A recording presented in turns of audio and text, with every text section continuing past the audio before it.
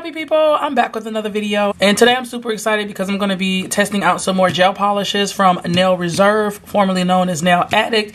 They were kind enough to send over 8 of their gel polishes, so we're going to hop right on into this and see what colors I picked out.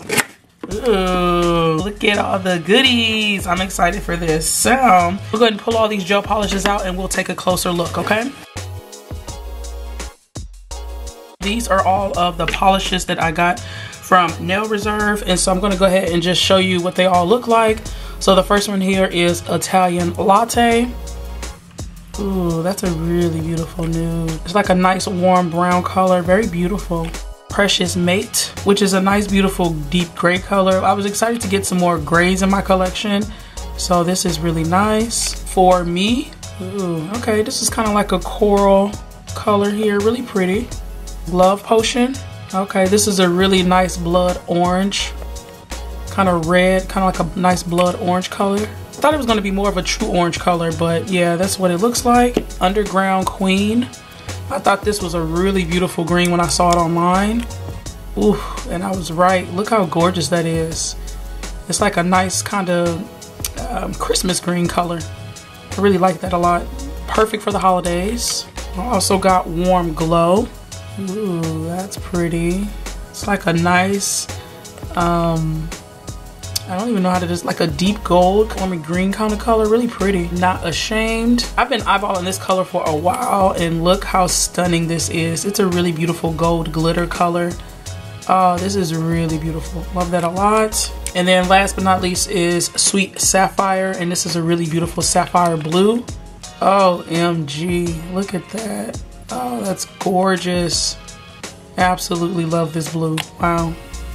Yeah, that's nice. Okay, so yeah, I'm gonna go ahead and get all these colors swatched for you guys, and I will be right back. I'm gonna swatch one live with you all, and I think I want to swatch, I gotta swatch this sapphire blue, y'all. This mug was really beautiful, so I'm gonna swatch this. Okay, so this is sapphire blue. Woohoo. That's really pretty. I love that. And I really like working with the Nail Reserve polishes, not only because they smell good, okay, but because it's a really nice consistency of the formula. It's a little bit on the thicker side, but the opacity is there, as you all can see. So I'm gonna go ahead and cure that. I wanna try this Warm Glow on camera with you guys too, because it's just so pretty. Ooh, that's different.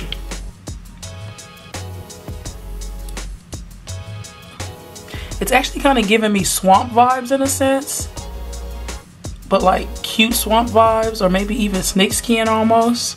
This is a really unique color. I like this a lot. That's nice. All right, and then I promise, okay, I'm gonna swatch just one more because I mean, these are all just too pretty not to take my time swatching, okay? So the last one here is Not Ashamed, and then I'm gonna speed through the rest, I promise. Oh, yeah, look at that. So beautiful. Gorgeous. Absolutely beautiful. I love it. Okay, happy people, so as I'm doing these swatches, I wanted to let you all know about Nail Reserve's Pink Factor collection and their campaign. October is Breast Cancer Awareness Month, so for the month of October, for every item sold from the Pink Factor collection, they're going to donate $1 to breast cancer awareness and research. I love that they're doing that, so I am going to leave the link for all the items in their collection down below. And don't forget to use my discount code ROSENAILS to save 50% off of your order. This is a great way to give back and donate to such a great cause. And do y'all see the opacity? This stuff is one coat coverage. They're super creamy, super pigmented, and very opaque, nice high quality products. So this is what all of the colors look like swatch. I'm gonna go through and give you all up close. This one here is Sweet Sapphire. Absolutely love this color. It's a really beautiful sapphire blue. It looks like crystals almost. Really, really beautiful. Precious Mate, which is a really beautiful deep dark gray. Italian Latte, which is this really beautiful deep brown, really beautiful nude. Not Ashamed, which is just stunning glitter. Absolutely love this. I can't tell if this glitter is more gold or more silver. It, like, depending on the shift, it leans more one way or the other. For Me, which is a really beautiful kind of coral pinky kind of color. Love Potion, which I actually was expecting to be more of an orange color based off of how the label looks, but it's really more so like a blood orange color. but it's very beautiful. Underground Queen, which is a really nice grassy green color. Really more like a Christmas green, really like it. Last but not least is Warm Glow. And this is probably the most unique color out of them all. And yeah, I don't really know how to describe it, but it's really gorgeous. It has like these small fine gold flakes in it with kind of like a deep green base almost. I'm not really sure how to describe it. It kind of looks like swamp water, but then it also looks like royalty. It's kind of an interesting color. Just depending on how you use it, it's going to look different in different sets. So yes, these are all the colors here. I am going to go ahead and do a fall set with these. I haven't decided if I want to do press-ons or not. If y'all are curious about this set that I have on here, I just did these. These are some pop art nails. I actually love how they turned out. I'm going to leave a full tutorial for this link down in the description box below. So yeah, I'm going to go ahead and pop these off and I'll be right back. I'm back and I'm ready to make these press-on nails. So I am going to be going in with my full cover tips from Beetles. One of the first things I'm going to do is go through and just remove that little tab that comes on all of the full cover tips. I'm going to do that for each nail. So next I'm going to go in with my base coat. I am going to be using my Madam Glam base coat. And I apply base coat to all the nails because I am lazy and I don't like to go in and buff the surface of the nail. If you all wanted to, you can go in and buff the surface of the nail, and that will give you a nice surface to go ahead and go in with the gel polish. I like to skip that step and go with base coat so that it's less work. The base coat has been applied to all the nails. Next I'm going to go in with Italian Latte, and I'm going to apply that to all of the nails except for the thumbnail.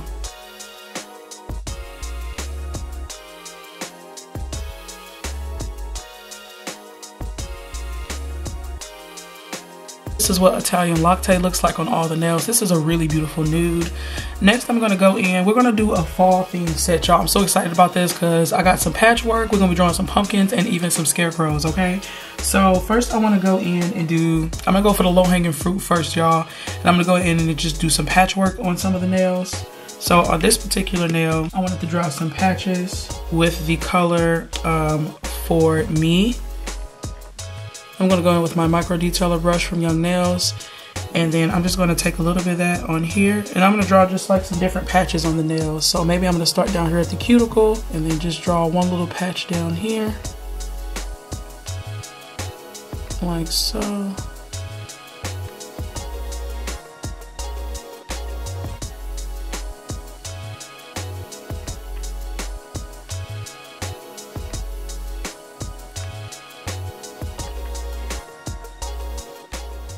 Okay, happy people, when I went in to draw this triangle, I actually didn't like how narrow it was. So I went in and drew it a little bit wider. But I did want to talk about the importance of having a steady hand when you're drawing lines. As you all can see, I'm actually resting my pinky on my other hand to give me stability. And that's going to help you be able to draw a really nice crisp line when doing your nail art. Next, I'm going in and I'm filling in all the shapes that I just drew. I did end up switching to a larger brush to be able to fill in the shapes a lot quicker. And I must say, I've really been enjoying using these Nail Reserve gel polishes for freehand nail art. They're really nice and opaque. It's interesting as I'm doing this, I must be getting comfortable with my nail art because I haven't flash cured anything. So that's a lot of trust I'm showing in myself here. Perfect, so I'm going to cure that for 60 seconds. Is that right?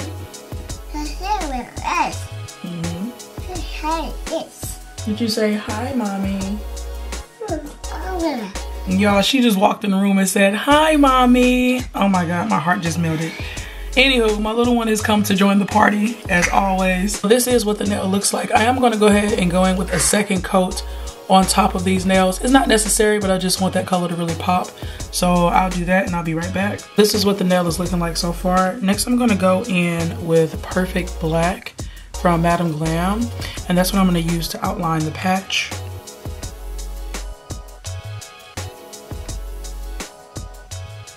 Okay, y'all, I must say I'm super impressed at the fact that I did not need to flash cure every line as I drew it. In the past, typically every single line that I draw, I would stop and flash cure for 10 seconds. So it's nice because it shows that I'm getting a lot better at my freehand nail art.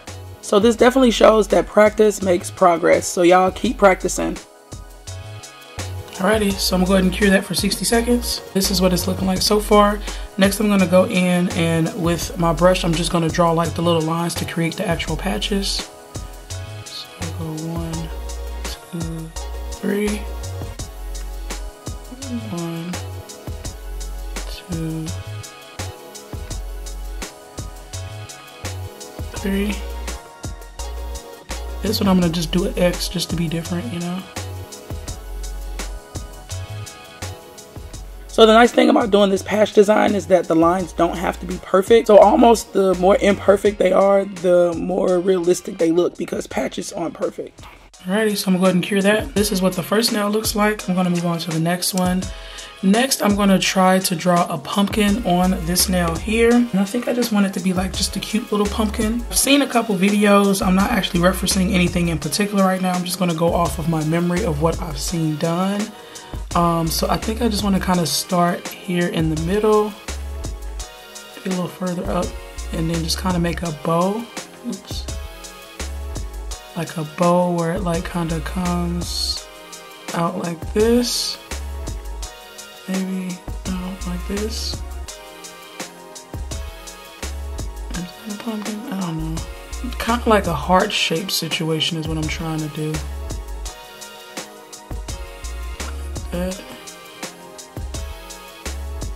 I think I can salvage this, so I'm gonna go with this. So as I'm filling in the pumpkin, I found that making it kind of like a heart shape at the top and making like the right side of the heart a little bit higher allowed me to create that pumpkin shape. Okay, yeah, I think that looks kind of pumpkin-y. I'm gonna go ahead and cure that. This is what the pumpkin is looking like so far. I do want to create a little stem for the pumpkin as well. I'm actually gonna go in with Warm Glow, and I'm gonna use that to create the stem of the pumpkin and bring it right here to create the stem of the pumpkin.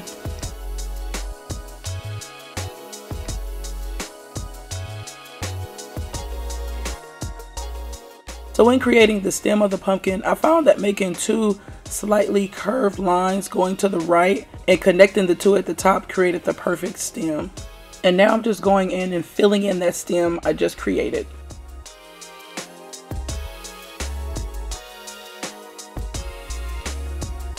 Yeah, that's beautiful. I'm gonna go ahead and cure that. Now I'm gonna go in with black and just outline the pumpkin to really like bring it to life here.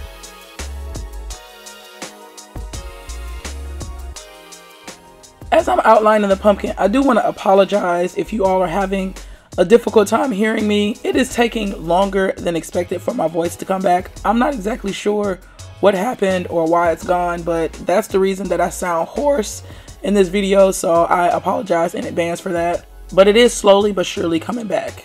And thank you all for the well wishes. I really appreciate it. Now I'm going to go ahead and draw in the body of the pumpkin, just give it more dimension. This. Nope, that's not right. Okay, y'all, so this pumpkin was quite the struggle for me. It took me about 5 or 6 tries to actually get the lines on the pumpkin right. I guess I just wasn't doing the curve properly, but I found that you actually have to start at that point in the middle and then kind of make like an oval-ish type shape coming from that point in the center, and then on either side draw just a curved line. And honestly, it was really hard trying to film this, so I ended up just doing it off camera. Even this image here, after I finished doing the pumpkin, it still wasn't good enough for me, so yeah, that's when I went ahead and did it off camera. Nope. So this nail is all done. Next, I'm gonna go in and do a little bit of stamping on this nail here. Typically when I do stamping, I do like to stamp over a top coat, so I am gonna go ahead and add the Nail Addict No Wipe top coat to the nail. So I am going to be using a new stamping plate today. I wanted to go in and make some crows, and I thought that this right here will be perfect. So I'm going to go ahead and peel the filming off of this. Y'all know how satisfying this is for me. So I'm going to go ahead and do a little slow-mo of that.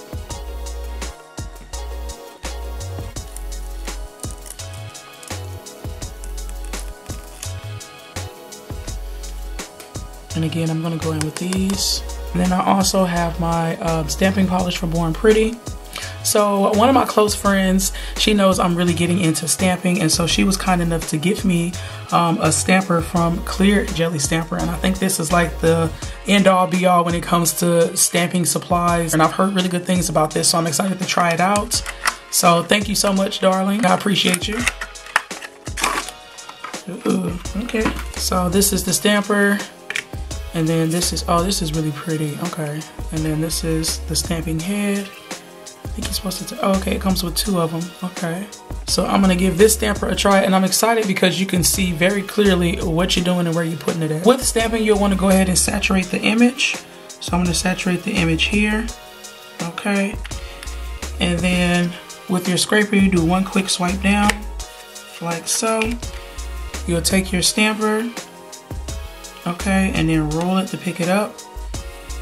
It picked up nicely, okay. Then you'll want to take your lint roller and remove any images that you don't want to transfer onto the nail. Now I'm going to take my nail and then place the crows onto the nail like so. Nice clean transfer, beautiful. I love it, oh my gosh. Alrighty, so that's that nail. I might do like 1 or 2 more birds here, but I really like how that looks, so I might just leave that. I'm liking how that turned out. Next, I'm gonna move on to the index finger, and this is the nail where I actually want to draw a scarecrow. When drawing the scarecrow, I first wanted to go in and draw the outline of the hat, just to kind of get the placement of where the actual scarecrow would be on the nail. I do feel like I did draw the hat a little bit too big. I wish I had made it a little bit smaller so that the full image it could be seen when you look at the nail head on. It's kind of off to the right a little bit, but that's okay. So now I'm going in and trying to draw the body of the scarecrow. It did take me a few attempts to get that. I think I got it on the 2nd attempt. And here you see me just kind of drawing in the hay for the arms of it, and then drawing the body.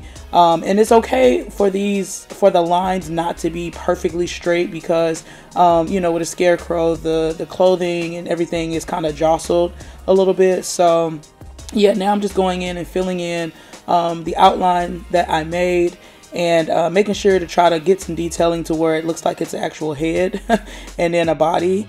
And so that's what it's looking like. And after that, I went ahead and drew like the little post or the little pole that the scarecrow kind of is attached to.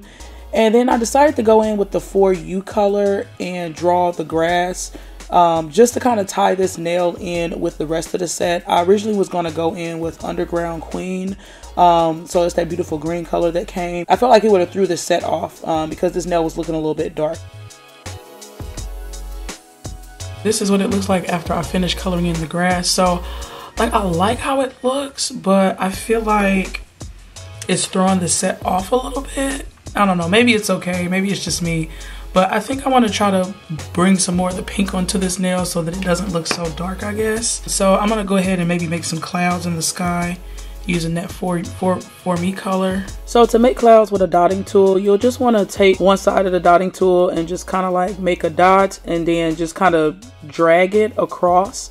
And then on the second one, I did like a dot on either side, and then I dragged it across and then just brought it up a little bit. Yeah, I think that kind of helps like tone it down a little bit. This is what my scarecrow nail is looking like. So this is what we have so far. With this particular nail, I wanted to go ahead and do a sideways French patchwork, so I'm gonna do that really quick. To do that, I'm gonna go in with this pink color. I'm just gonna outline where I want the V to go. So I'm gonna do like this. Like so. Okay, actually I think I want to bring the line up the nail just a little bit further.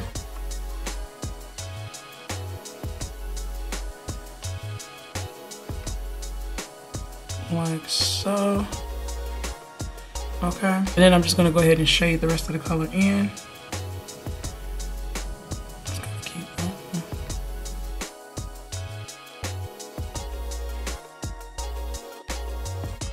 So that's what that looks like with 2 coats of coverage. Next, I'm going to go in with Warm Glow again and just make that just opposite of the pink.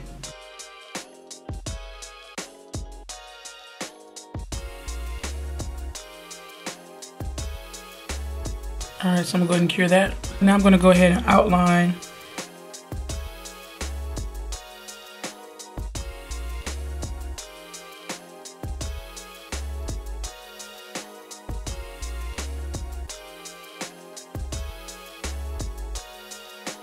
Oh, this is cool. I just got a message from Young Nails, and they're having the 1-week class course. They're live streaming it, so I've always been curious and wanted to attend one.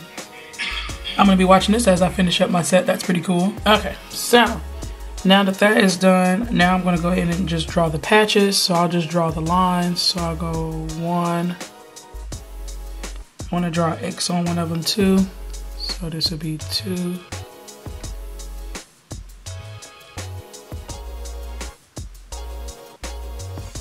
3.